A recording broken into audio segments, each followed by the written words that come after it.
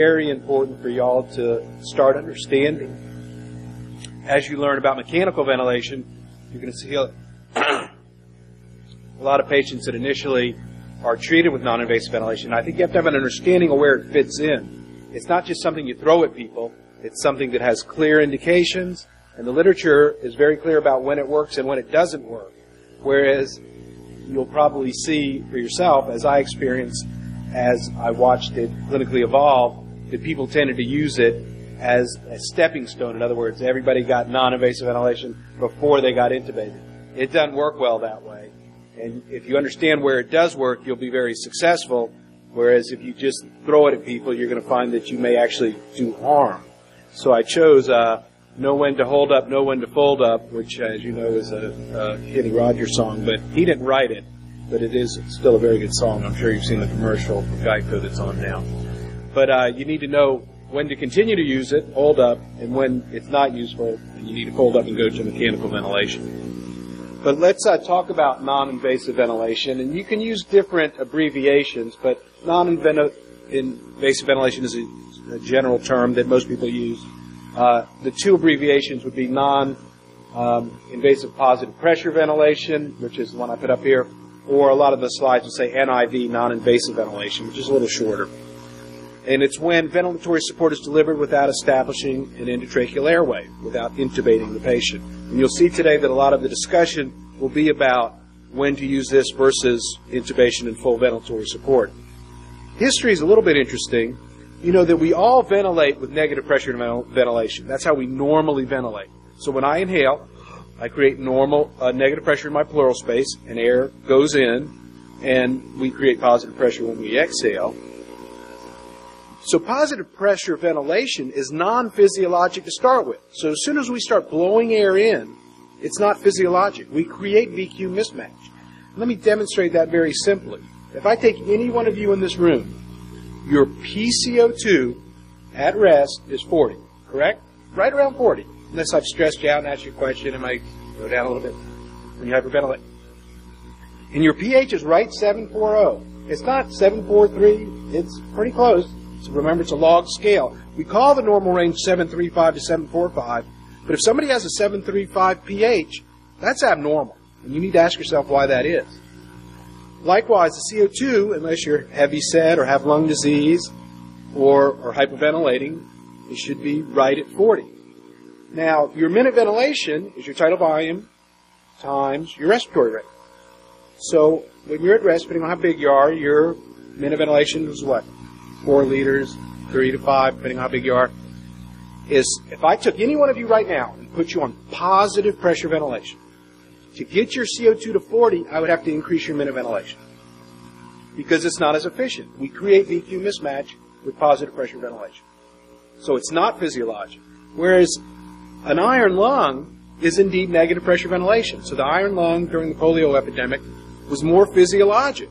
And there are apparatuses we use, or you could actually still use an iron lung. And that is more physiologic, and maybe eventually we'll get to ventilating people in the hospital more with negative pressure, which again is more physiologic. We create problems when we put in endotracheal tubes, as I'll demonstrate today. What made non-invasive ventilation explode was sleep apnea, because people started treating sleep apnea. We started having better masks, better machines, and we were able to now ventilate people without putting a tube down their throat. So that's really when it kind of took off. So this is a patient that is being ventilated with non-invasive ventilation. And you can use just a nasal mask, or generally we use a mask that goes up the nose and mouth at the same time, which is called a face mask. But you can do it this way. And I want to point out a couple things about this patient. One is he's awake. He's alert. He's not fighting. And he's sitting up. He's not obtunded, laying in bed with this mask strapped to his face. So as soon as the patient isn't really able to cooperate with non-invasive ventilation, you already have a problem. So when you try to use it in people that are either not conscious or unstable, it's not going to work. Now, how many of y'all have already seen people try to use it in that setting? Yes, I suspect so. And that's exactly what I saw when I first decided to put this talk together. And I updated the talk a little bit for y'all. But you have to understand pressure support to understand non-invasive ventilation, because all of it is basically pressure support now. The newer modes of ventilation that we're all throwing around on these fancy ventilators really aren't dramatically different than what we used to do. When pressure support was added to ventilators, it was a big change, and now we kind of use pressure support with other modes. But if you understand just straight pressure support, which you need to understand non-invasive ventilation. So what happens with pressure support is initially the patient creates negative pressure, like I mentioned, and then the machine senses that and starts giving flow. So the machine is responding to the patient initiating a breath. And yes, you can put it so that it's timed and the patient gets breaths whether he's not breathing. But honestly, if the patient ain't initiating the breaths, they probably shouldn't be on non-invasive ventilation to start with. So the flow rapidly goes up until it achieves the pressure that you have set. You're telling the machine, I want the peak pressure to be this number.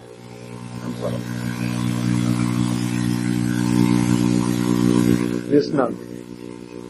And then the flow will adjust. As the lungs fill, the flow will decrease to maintain the pressure at the same level you've told it to do. So the flow decreases, flow changes. And when the flow decreases to a certain preset level, sometimes it's a quarter of the peak flow, or sometimes it's time, the breath turns off. And then the pressure goes back down. What does that do? It augments the patient's tidal volume.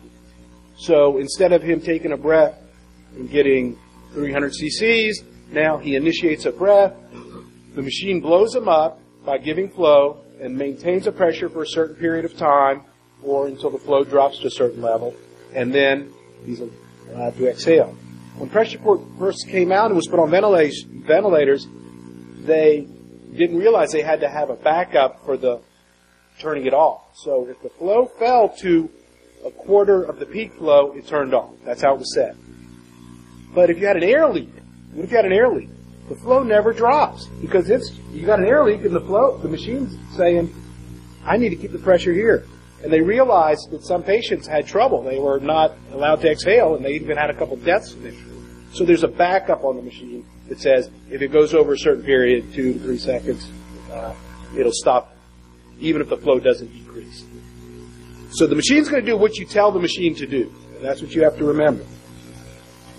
Okay, so what are the determinants of the tidal volume the patient gets? So we're not setting the volume. In pressure ventilation, you don't set the volume. It's the level of pressure support, so the higher number you set in the machine, the more volume they're going to get. It depends on the patient effort. If the patient makes a shallow effort, the pressure quickly goes up and the breath will turn off soon. You won't get the volume. So it does depend on how much the patient's cooperating. It depends on the compliance. So if the system is stiff, and that doesn't include just the lungs, it includes the chest wall and the abdomen, then you'll get a smaller tidal volume. So you're starting to get the idea already that if the lungs are very stiff, let's say ARDS, this might not work so well. And finally, the resistance, so that if there's a lot of bronchospasm, it could be a problem, or if there's just an airway problem, especially the upper airway. So when we take an endotracheal tube, we're bypassing the laryngeal structures, and if there's really a problem there, it's not affecting the way you ventilate them with a mechanical ventilator. When you start talking about non-invasive ventilation, the upper airway is very important, and again, level of consciousness, patient participating, all of that's important. Okay, so let's look at some terminology. Continuous positive airway pressure, or CPAP, is what we initially usually do on patients for sleep apnea, or just in patients maybe we're weaning, we'll do a CPAP trial. And it's very similar to the PEEP. The only difference is when we're using positive pressure, we're giving positive pressure and leaving, if you will, CPAP at the bottom, and that's the PEEP. So when we're doing invasive ventilation, we talk about pressure support. So that's where we tell the machine when the patient inhales to give a certain pressure, and the volume will be determined by the things I showed you on the last slide.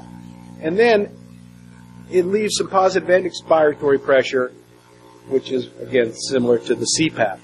Now, some people would call CPAP non-invasive ventilation, and some people wouldn't. I wouldn't get caught up on that. In my opinion, it is flow, so I would consider CPAP a form of non-invasive ventilation.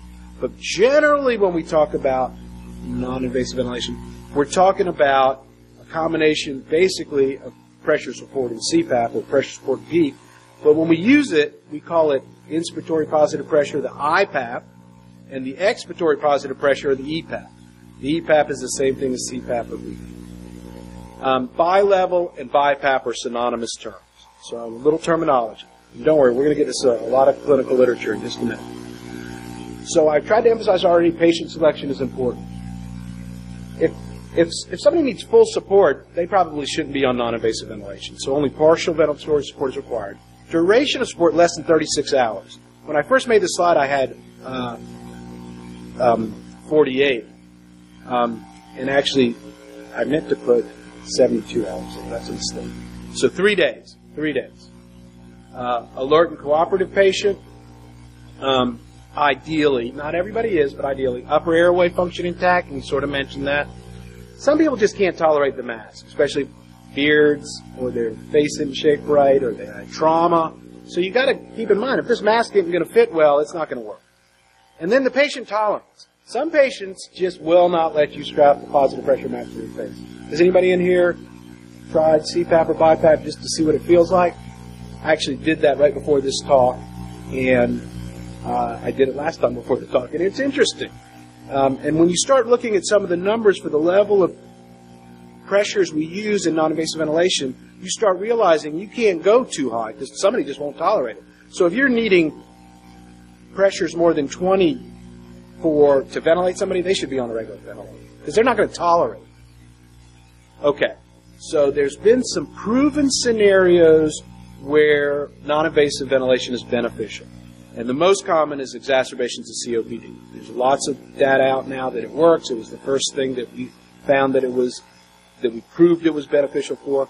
But also hypercapnic respiratory failure of other etiologies. So let's say an obesity hypoventilation patient who's got some pneumonia.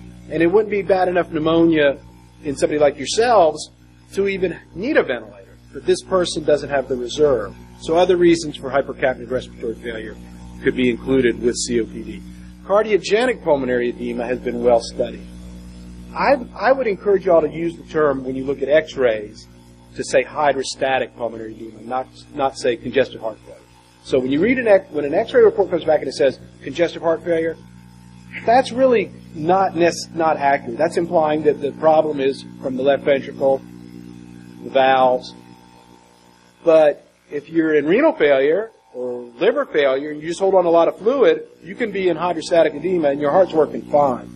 So it's very confusing sometimes when you look at the echo report and the radiologist is telling you, oh, that's heart failure or this pulmonary edema, and you're saying, well, the echo's fine, it can't be. That's not true. Remember, the echo is just one tool you're using to make a decision about your patient. The x-ray is another tool. You've got to look at the whole picture before you say, well, it can't be fluid because the echo looks good. You know, when you look at ejection fractions, don't forget to look at the rest of the echo report too. Because valvular heart disease, you've got to look for more subtle findings on that echo report to hint that that's really the problem. And I know y'all tend to just look at that ejection fraction and say the echo's fine and move on. If you get to rotate with me, I will emphasize that. Facilitate weaning. So that can be either somebody you want to take off a ventilator or somebody after surgery, so post-operative. They like to use it if they've maybe extubated the patient a little too soon, and it can be very effective there. Selective cases of hypoxic respiratory failure, and that's where we run into trouble. And I'm going to show you data today in that regard. So, yes, in hydrostatic edema, COPD exacerbations, it's pretty clear we can get some benefit. When you start using it outside of those two categories, you have to be very careful. And hopefully you'll have a better feel for that after this lecture. Finally, and I'll show you the study that first came out that showed that pneumonia in immunosuppressed patients, it may be beneficial. It is beneficial. Some of the subsequent data is mixed, but a lot of people would include this as a third category that's proven. I think that's arguable. I think the first two categories, hypercapnic respiratory failure and hydrostatic pulmonary edema, it is definitely to be a benefit to avoid putting somebody on mechanical ventilation. What are the contraindications? Well, we sort of mentioned it, the need for full ventilatory support. Hemodynamic instability. Every study you read where they have failures, the patients that are hypotensive or otherwise hemodynamically unstable, arrhythmias, they do very poorly. And if the patient's unstable, you need to intubate them, you need to control the situation. You're just messing around when you try to use non-invasive ventilation, and you're potentially doing harm. Impaired mental status likewise. You can be a little bit altered, but if you're significantly altered, you've got to be very careful for a couple reasons. One, you might have an unstable respiratory drive. Two, the patient can't really tell you it's not working. And finally, they're just not going to be as good with their secretions. Along those lines, risk of aspiration and secretions. So when I see elderly patients come in with pneumonia and they have some phlegm and somebody's trying to treat them with non-invasive ventilation, you can almost guarantee that it's going to be a problem. Because these people are weak. What makes us cough? Our intercostals, our ability to take a deep breath with our diaphragm, get the air in there and then force it out. Well, one of the reasons we see so much pneumonia in elderly people is because their ability to cough and clear the secretions is diminished as they get weaker. And it's very dramatic, especially as we're seeing more and more octogenarians and even people in their 90s. Acidosis likewise. Refractory hypoxemia and acidosis. So if your gas exchange deficit abnormality is too severe, it's just not going to work. Or if you have a significant metabolic acidosis such that your minute ventilation is very high to compensate for the metabolic acidosis. So you're just getting the feel right now that if you're too sick, you shouldn't be using this stuff. And then finally, intolerance or it's not working. So intolerance is the patient just doesn't handle it. And that's usually fairly obvious up front. And you got to be careful. You can't just sedate them out of it because then you're going to decrease their respiratory drive. So you got to be very careful saying, I'm going to get by sedating them. And finally, it's just not working. So anytime you try it, you need to assess over the next hour or two. If it's not working, you need to probably just go ahead and intubate the patient. So messing around with it too long ends up creating more problems. Okay, so let's look at some data. This was the first study in 1995 that came out that showed us that we could use it, non-invasive ventilation in acute exacerbations of COPD. It was a prospective randomized trial in selected patients with respiratory failure. So they did have a significant respiratory acidosis, but not an extreme respiratory acidosis. So, pH is below 720, you probably shouldn't be using non-invasive ventilation at all. In this group, this is the range they used. Patients that were lower, they intubated. But that only accounts for about 31% of COPD admissions. So most people coming with COPD either aren't going to need anything or have to be intubated directly. The primary outcome variable was the need for intubation. So it's a fairly clean study. And what they found was that 31 of the 42 in the standard treatment group required intubation. So they weren't offered non-invasive ventilation. They were put on standard inhaled therapy, steroids, oxygen, or just intubated, and they had to be intubated right away. But 11 of the 43 patients that were put in the non-invasive positive pressure ventilation group required intubation. So you can see that they intubated less people when they used non-invasive ventilation up front. The hospital stay was significantly longer in the standard treatment group, and the mortality was lower in the non-invasive group. So if you didn't have to intubate the patient, it was very helpful in their mortality. When this came out, people said, oh, we got to start using this for everything. And that's where we got into a little trouble. This shows you some of the data here. You can see that, the patients that were in the standard group, a lot of them got intubated within 3 hours. And a few of the people that they tried non-invasive ventilation on had to be intubated within the first 12 hours. It didn't work. There was only 2 late intubations on people that got by after the first 12 hours with non-invasive ventilation. But the people on standard therapy, there was a number of them that pooped out later, if you will. And you can imagine that it clearly increases your length of stay, which you see here. And again, we already commented on the mortality. So the study showed that it improved both mortality and length of stay. Okay, so again, there's a number of studies about hydrostatic edema or heart failure, but I wanted to show this one for a couple reasons. This was a randomized prospective trial of bilevel or BiPAP versus CPAP in acute pulmonary edema. And one reason I want to show you this study is you may be taught that in heart failure or acute pulmonary edema, that CPAP and BiPAP are just as good as one another. And the literature does sort of suggest that. As a pulmonologist and somebody that sees the physiologic difference between the two, I would tell you probably should go with BiPAP. One reason BiPAP, that argument is still, there's still some controversy there, is because, as I'll show you, some of the early studies suggested that BiPAP, even though it was just as beneficial, resulted in a higher rate of myocardial infarctions in people with acute pulmonary edema. That hasn't panned out, but this is one of the studies that was the case. So there was a higher rate of myocardial infarctions in the bi-level group in this study and some other studies. But at this point in time, I will tell you, even though CPAP and BiPAP haven't been shown to be a lot different in the setting, the heart attack issue probably is not there. So this is how y'all treat people that come in with pulmonary edema: Lasix, morphine, nitroglycerin. Look how long these people were on it, only 7 and 6 hours. Because you're getting them out of pulmonary edema. You're giving something that will fix the problem. And they were in the ICU for a couple days. And again, it emphasizes that this treatment is beneficial to people that you think will not need ventilatory support very long. They're going to need it more than 3 days, and you think that up front. And what is the natural course of ARDS? Is it less than 7 days? 7 to 10 days? More than 10 days? 7 to 10 days. Now, there's people that are longer. There's a few people that we get better a little quicker. And as I'll show you, it just doesn't work very well in ARDS. And part of the reason is this type of treatment doesn't work well if you think the patient's going to need therapy for more than about 3 days. So you should ask yourself that question right up front.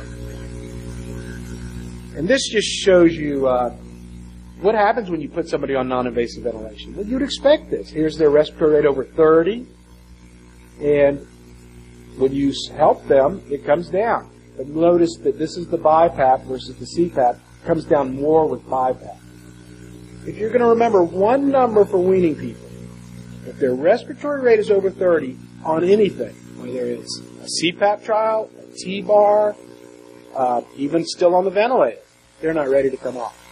30 is a good number to remember for weaning. There is no magic weaning plan. This shows you what happens to the carbon dioxide in the blood when you start ventilating people. And again, you can see again the bi-level's better than the CPAP. And this is just read this as oxygenation. I'll show you that ratio a little later. But oxygenation improves. So gas exchange improves more with bi-level or BiPAP than CPAP. So you would have to agree that it makes sense to use BiPAP instead of CPAP. It just looks better. But again, in the cardiology literature, you might see that, or you might be taught it doesn't matter. I would tell you just use BiPAP and don't fight about it. This is the morbidity and mortality, and the mortality was similar. They only had a couple deaths. But this is the number that scared people about BiPAP. And why should that happen? People were asking themselves, why should the more physiologic type of positive pressure, is it because the peak pressure is higher generally than when you use just CPAP alone? And again, that didn't pan out, but I wanted you to be aware that that's something that you might hear. So let's move on and talk about non-invasive mechanical ventilation and weaning of patients with respiratory failure due to COPD.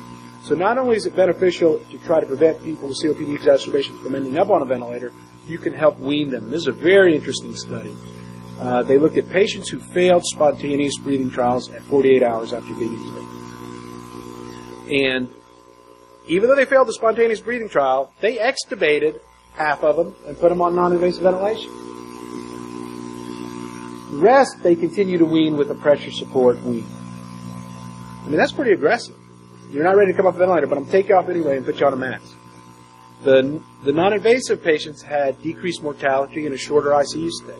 And that would have been surprising if you told me that's going to happen at that point in my career. Now, this is the patient characteristics. And this is 56 required immediate intubation. This is when they first came in. This is before they used any non-invasive. The rest who were intubated had failed an initial attempt at non-invasive ventilation. So these patients were on HOMO2 with an average FEV1 of 500 cc's. Is that low? That's very low. So y'all's FEV1, depending on your size again, is 3 to 5 liters. That's the forced expiratory volume 1, how much you blow out in per second when you do PFTs. Total you blow out, forced vital capacity. The amount you blow out in the first second is the forced expiratory volume in 1 second. These are 500 cc's, 0.5 liters. I don't have many patients over the years that I've seen that have this low FEV1. You have to be small to be alive with this FEV1. So that's very low. These people had bad COPD, and it was done in Italy. And I really did not understand how they could find so many people with these low FEV1s to do the study on. And I recently got married, and actually my wife is sitting in the back to watch me to make sure I do a good job for y'all. We went to Italy for our honeymoon, and they're just smaller people. There's a lot of people that smoke. There's not a lot of heavy people. There's a lot of little old smoking men running around. But they had 7 nosocomial pneumonias in the continued intubation group. So when they failed the spontaneous breathing trial, the patients that stayed on the ventilator and went to pressure support weaning, they had more pneumonias. 4 of whom died.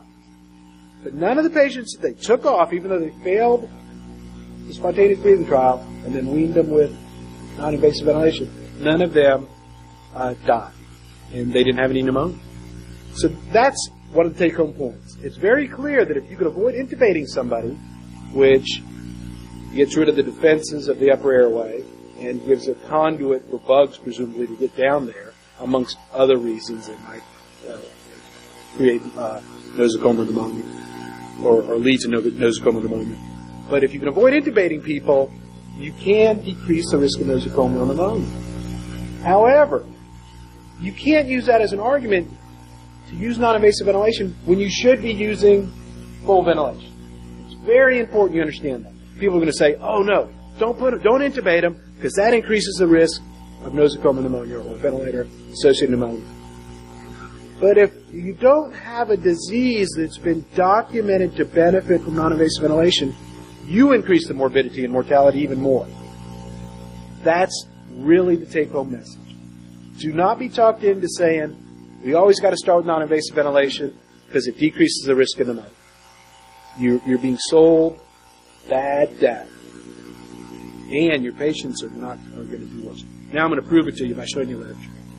But before I do that, this is a non-invasive ventilation in immunosuppressed patients with infiltrates, fever, and respiratory failure.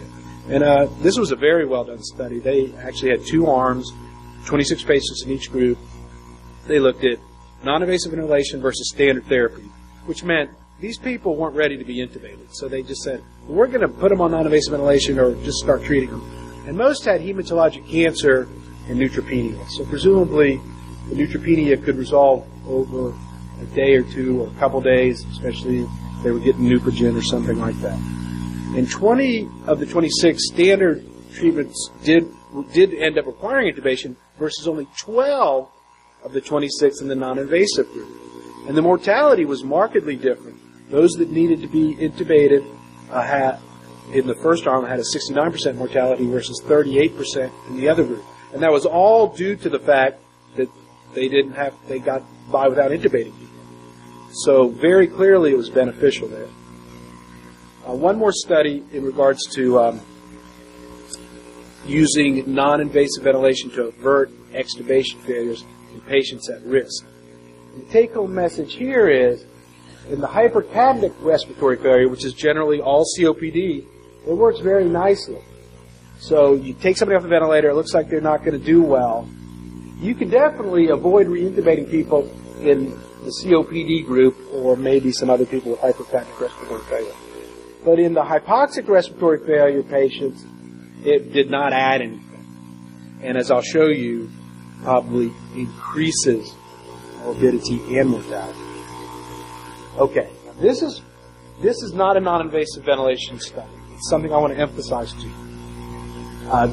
The independent effects of the etiology of failure and the time to reintubation on outcome in patients failing extubation. So again, these are patients that failed extubation. They're on a ventilator for whatever reason. And patients who fail extubation have to be reintubated have up to a 40% mortality. And it's an independent marker of disease severity. The complications of reintubation certainly are a factor. Nosocomial pneumonia is certainly a factor, which is a complication. And the other problem is they may deteriorate during a period of time that you try to hold off reintubating. So the question there is, if I could get them over this with non-invasive ventilation, am I helping them? Now again, we're going to look at that in patients that aren't just the COPD group. Clearly in the COPD group you can benefit. But how about other people who are you're extubating? And this just again emphasizes to you that the complication that you're worried about is the pneumonia. There are some others, but pneumonia is really the one that when you have to reintubate people, you're concerned that now you've increased their risk of pneumonia. That's ventilator-associated pneumonia, which is a subset of nosocomial pneumonia. Okay, now look at this. This is very interesting. Again, this is a study. This isn't in patients on non-invasive ventilation. This was just to give you a background. The time to reintubate. So somebody comes off the ventilator and they're not doing well. Well, if you reintubate them within the first 12 hours, they only have 24% mortality. If you're dawdling, if you will, or putting it off, and trying to see if you can get by without it, look what happens when you wait longer to the mortality. So the point is, you have to be very careful when somebody fails extubation to say, you know what, I just need to bite the bullet and put them right back on. Now the question again is, not just in COPD, but in all comers, can I avert this with non-invasive ventilation? This is a study that looked at that and which showed dramatic results of why you have to be very careful in your patient selection of non-invasive ventilation in that setting, post-extubation, as well as in general. And this looked at 221 patients in 8 countries. This was done all through Europe. They were randomly assigned after appropriate weaning to get non-invasive ventilation or standard therapy. So these people felt to be at risk when they're extubating. And the failures could be crossed over and put on non-invasive ventilation if they were in the standard group. And the patients were reintubated for very specific criteria in both groups, whether you, even in the crossover group. So they were very clear when you had to be reintubated. But what they found was the patients that went straight to non-invasive ventilation, 55 of 114 required reintubation, and they had 21 deaths. The patients that just got standard therapy, they had about the same amount that had to get reintubated, but they only had 11 deaths. And they had 1 death in the 28 patients that from the standard therapy group that crossed over. But the difference in the death rate here was so dramatic, the study was stopped due to the increased mortality. And interestingly, the time to reintubate was longer in the group that they tried to keep from reintubating with non-invasive ventilation. So again, and I'm using the term dawdling or dragging your feet, if somebody needs to be back on the ventilator, or again, even up front, acting like non-invasive ventilation is helping the patient when it's not clearly indicated is a mistake. That's what I want to teach you. And I think if you see somebody doing it who's at upper level or attending, you shouldn't hesitate to say, maybe we should intubate this patient. Because you will help the patient decrease mortality and morbidity, decrease lucas stays. Okay, so again, what are the benefits and risks of non-invasive ventilation? This looked at 299 patients with de novo respiratory failure. This is hypoxic respiratory failure. So they use different terms. Versus 225 patients with what we consider the proven indications for non-invasive ventilation. Hydrostatic pulmonary edema or heart failure, and hypocapnic respiratory failure, which is almost always due to COPD in these studies. And the non-invasive ventilation failure followed by intubation had an increased mortality. So if you tried to use it and it didn't work, you increased mortality. And they theorized that inadequate or prolonged use of non-invasive ventilation delays in intubation. And there's an increase, they found an increase in nosocomial pneumonia in the people they delayed, but it wasn't statistically significant. So there are other factors besides just nosocomial pneumonia when you put off intubating a patient that needs to be intubated. They just get sicker, they're not perfusing, so that it's not just the pneumonia. Okay, just a little reminder about ARDS and the definition. And with the definition we've used in this country since 1994, acute onset with predisposing conditions, bilateral infiltrates on an X-ray. We've dropped the pulmonary capillary wedge pressure pretty much most of us have already dropped because we're not doing swans as much in this country. But what I want to show you is when they talk about the PaO2, the arterial oxygen content, to the FiO2 ratio of less than 200. And because it came up in these slides, I just wanted to point out to you how you do that number. So let's say the PaO2 is a 60 in the arterial blood gas on 60%. You then express the percentage as a fraction. So it's 60 divided by 0.6 to get that number. So again, we were saying less than 200. Now, have y'all heard of the Berlin definition for ARDS? Is that a term familiar to y'all? You're going to start seeing that. In this country, we quite haven't adopted it yet. Basically, it throws out the wedge. It gets rid of the term acute lung injury, and now it just has mild, moderate, and severe. Mild is 300 to 200. Moderate is 200 to 100, which is what we used to call the first one acute lung injury. 200 and below was ARDS. Now we're calling it mild instead of acute lung injury, moderate, and severe ARDS. Less than 100 severe. So the terminology is changing a little bit. But I wanted y'all to be familiar with how to calculate that ratio so when people are talking about it, you understand where those numbers come from. And that's whether you're on a ventilator or not. Okay, so let's talk about using non-invasive ventilation in acute lung injury. And these patients clearly met the criteria in this country for what we call ARDS. They have the ratio of less than 200. So in Europe, they use the term maybe a little more. This means ARDS in this article for sure. They're not talking about the other group that's less than 300. But they had 54 patients with various diseases, pneumonia, vasculitis, sepsis, and exacerbations of interstitial lung disease, which I comment on because Dr. Roman and Dr. Perez, that's their specialty. And we might see a little more of that here in patients because those patients are followed locally. 38 failed non-invasive ventilation with double the expected mortality. So when they tried to use non-invasive ventilation instead of going right to intubation, because this isn't a clear indication for non-invasive ventilation, they had a higher mortality than was expected. These patients tended to have a higher minute ventilation and tidal volumes initially, even before intubation.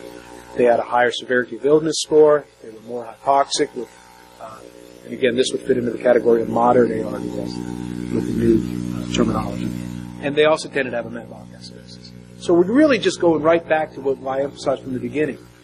The sicker you are, the less likely this is going to work. And if you have a disease that is not proven to be beneficial in, you have to be very careful who you're going to try to skate by with it. And I use that term, the skate by, because if you make a mistake and you don't skate by and you have to intubate the patient, you have now increased their morbidity and mortality. Okay, so this is sort of a recent summary that I thought was described nicely. Non-invasive positive pressure ventilation, which is another abbreviation there, may be overused in non-COPD patients. There's been a threefold increase in the use in COPD, but also in other patients. So again, what we've all seen is instead of using it where it's clearly been shown to be beneficial, we're using it on lots of other people. The neurologic disease, asthma, pneumonia, sepsis, and the rate of failure for COPD versus the other is the failure rate is 12% in COPD or hypocapnic respiratory failure and 18% in these other cases. The mortality in failures was only slightly higher. But remember, if you have more failures, that translates into a much higher mortality. Conclusion. Think twice before using non-invasive positive pressure ventilation in patients without COPD or hydrostatic relief. That is the take-home message. Understand that the literature supports where it's used, and it actually clearly does not support its misuse in certain disease processes. And this is just, I put this reference on here because if anybody wants to go read, this is a wonderful review, very good discussion. So this is a meta-analysis of 78 studies where 57 studies had acute respiratory failure. But they're comparing it to standard therapy, not to mechanical ventilation. So some of this, it's very hard to discern what I've been trying to teach y'all from the literature, because if you're comparing partial ventilation to standard therapy, no ventilation, of course they're going to do somewhat better. If you're comparing it to mechanical ventilation, it's hard to do also because some patients have to go right to mechanical ventilation. So, but again, only 4 of these, the alternative out of 57 studies, was mechanical ventilation. 14 were to prevent respiratory failure. So they don't need anything when they come in. But you're saying, oh, I think they're going to get worse. Let's see if I can keep them from using GFA. And 7 were to facilitate extubation. And I showed you literature data on the literature on all of those categories. And but again, the take-home message: survival benefit could be lost when non-invasive ventilation is applied late, or in the wrong cases, such as ARDS. There's up to an 80% failure rate in ARDS. So you got to know when to hold up and when to fold up. Okay, so I'm going to make a few comments, but that's most of it. And again, you're welcome to ask me questions then, so think of them if you have any. Wait a minute here, Mr. Crumley. Maybe it isn't kidney stones after all. What I see y'all being taught as younger doctors is that the X-ray test or the echo, that's the diagnosis. The tests are a tool for you to make the diagnosis. They are not the diagnosis. And maybe later I have a presentation where the radiographic studies or other studies missed the diagnosis. And you had to be able to think through that and make the diagnosis clinically. So make a good diagnosis, and the data you're getting has to help you make a diagnosis, but it's not what makes a diagnosis. You have to make the diagnosis, and then the appropriate treatments are based on what you have diagnosed. So I sort of simplify an approach to critical care, and you can really do this for all patients, but identify the problem. One reason that the pulmonologists have become more the critical care doctors than maybe what it started out as the anesthesiologists is the anesthesiologists are used to treating the problem, treating the numbers. They're not asking themselves, how did the patient get in this mess? That's what you want to know. You want to figure out, why is that patient in your ER, in your ICU, in your hospital? If you figure out what's wrong with them, you're going to have a much better chance of making them right. If you're just treating the blood pressure or the numbers, the sodium, and you don't figure out why it's a problem, you're not going to do as well. So identify the problem. And it sounds like, oh, what is he telling us? Of course we do that. It's surprising how often I might get called to see a consult, and nobody's really said, why is this patient here? What started this? Fix the problem. Treat. So you got, if you don't identify the problem correctly, you're not going to fix it. How many times have you seen patients, the ER doctor calls you up and says, oh, there's pneumonia. They get admitted, you treat them for pneumonia, and 3 days later you realize it's not pneumonia, and they're not getting better. Well, I see it all the time. Feed the patient. We are so bad at not making sure our patients get fed. And enteral nutrition, I'm a big fan of the small bore weighted NG tubes. And again, if you get to rotate with me, we'll talk about that. Get the lines out. So critical care isn't putting things in people, it's not needing them. And that's true of an endotracheal tube also. So this study, this lecture emphasizes that. If you can avoid intubating them or keeping the tube out after extubation, you do improve the prognosis if you do it appropriately. So you get the lines out when they should come out. What's the most common cause of nosocomial infection? Most common. Easy question. UTI. What's the second most common? Probably not. So get the Foleys out, get the endotracheal tubes out, get your lines out, central lines. If you don't need them, get them out, because that's the next one. And then maybe skin infection. Identify complications. So we get so much in the habit, especially in the ICU. Oh, the patient came in with pneumonia. Let's just treat the pneumonia. They went into ARDS. Let's antibiotic. You've got to make sure you're not fluid overloading them, getting secondary infections we just mentioned. So you've got to be vigilant every day. What I do every morning is I go, what do I need to do today to make my patient well? Especially when they're really sick. When they're really sick, and I'm sort of like, oh, I'm overwhelmed. How am I going to get this patient better? Instead, I just stop and say, what do I need to do today? If I can have a plan for today, tomorrow morning I'm going to regroup and ask myself the same question. So it's very helpful even for myself, who's been doing this all the time. address end-of-life issues as appropriate. And I think we've all done a terrible job of that for many, many years, and now we're swinging the other way and doing a better job, and it's more emphasized. But I've always felt strongly that we need to address that early and talk to families. Now, that doesn't mean you go to the family and say, you want us to shock your relative when they die? And they say no, or they say yes. You need to talk to them over time. A lot of people, when you initially talk to them, they say, I want everything. I want everything done. But as they see their relative going through the critical illness, they realize that maybe this... So you don't get frustrated. When I was young, I get frustrated at people that, I knew the patient wasn't going to do well, and the family's going, do everything. I don't get frustrated anymore. What I do is I go, I understand, we're going to be very aggressive, but you need to meet again in 2 days. And bring your other family members. And I ask them, I go, do you see what's going on? And I make them be aware and participate in what we're doing to their family members. Do you see how many tubes we have in them? But most people, not everybody, but most people will work through it themselves. And if you talk to them on a regular basis, they will help you come to the conclusion that, yes, it's time to stop. And I try to tell people to make decisions at decision points. So if they're really struggling, and my mother did that. Well, a decision point might be starting dialysis, or re-intubating a patient after they fail an extubation, or even intubating them to start.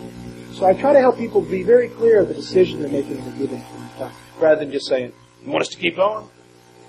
And again, I would hope that some of y'all get to work with me. So in summary, non-invasive positive pressure ventilation is appropriate and beneficial in selected patients, hypercapnic respiratory failure, hydrostatic pulmonary edema, weaning from full ventilatory support. Some immunosuppressed patients, I'm not completely convinced that should be a standard recommendation. And again, I put that wrong, 48 to 72 hours. BiPAP at 5/15 is a good starting place. So, I just did this whole lecture and you're going, oh, what numbers do I pick? Well, let me tell you what. You could just do 5/15 over everything. And you might go up a little bit. People aren't going to tolerate more than 20 very well. Really what you want to do is get the positive, the pressure support number higher. You're not really pushing the PEEP. If they need so much PEEP or CPAP to oxygenate, they probably need PEEP. And I didn't make this point earlier, I meant to. When you have a ventilator, the patient's intubated, and you put them on pressure support with PEEP, the pressure support they're getting is the difference. So if they're on 20 of pressure support, 5 of PEEP, they're getting 15 of pressure support. It's not the same on a BiPAP machine or a bilevel machine. If you have them on 20 over 5, they're only getting 15. So let's go back to 15 over 5. On a bilevel machine, if you have them on 15 over 5, they're only getting 10 of pressure support. Whereas on a full ventilator, they're getting the full 15. Does that make sense? 10 of pressure support isn't very much. And I'm telling you that most of the studies show that the average is about 15 over 5. They're only getting 10 of pressure support. I extubate people from 10 of pressure support all the time. It's not a lot of support. So the mask ventilation is partial support. It's not full support. And you have to understand, if the patient's particularly sick, you're not giving them a lot of as much help as they may need. And that's why they fail. That's why they do that. Do not use as a stepwise therapy. So use it when it's indicated, what the literature says, what I've tried to show you today. Everybody doesn't crump right then and need to be intubated. Everybody doesn't get BiPAP and then intubation. You're going to increase morbidity and mortality. The people that should get BiPAP are the people that have diseases you've diagnosed, or you at least think they have, that we've shown, that the literature has shown benefits. And you can make some exceptions. You can say, this is an elderly person with maybe a viral pneumonia without secretion. I think she's going to get over this without us having a. You can try, but you have to have a low threshold for saying it's working or not. Okay, so special circumstances, temporizing for airway management. So you younger doctors may be in this situation. You know what? I'm not comfortable intubating this patient. We need to wait for help. Let's just put them on BiPAP till I get some help to get it done properly. Do not intubate patients. That's a difficult situation. I'm very clear to families when I use non-invasive ventilation in this setting. I say 48 hours. So if you're not getting better within 2 days, we really need to be realistic that it's probably not going to work, and we're just prolonging suffering. Most people accept that as long as you explain it up front. Coming in trying to explain it after 2 days is not as good. You've got to tell them up front. So accept it. I will not let them say, well, can we try this first, and then we'll decide in 2 days. Because I just taught you that if they have a disease process that doesn't respond to non-invasive ventilation, all you're doing is decreasing their chances of the intubation working. So I tell them, you really need to decide today. Is your patient, is your relative a do not intubate or not? Because if we're going to try to save them, we need to intubate them today. It's not appropriate to say, let's try non-invasive ventilation for 2 days, and then maybe we'll intubate. Because you have shot yourself in the foot. You're not going to help your patient, and you're going to drag out the suffering even longer. You might still help them, but the data doesn't support that. So, chronic respiratory failure in sleep apnea patients with acute disease, we sort of mentioned that already. And finally, for maybe, if you're doing a clinical trial.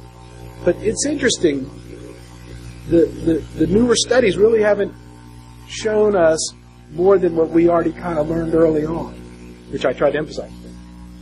Finally, appropriate use of non-invasive positive pressure ventilation may be life-saving and decrease lengths of stay, and appropriate use may be fatal and increase length of stay. Know when to hold up, know when to fold up.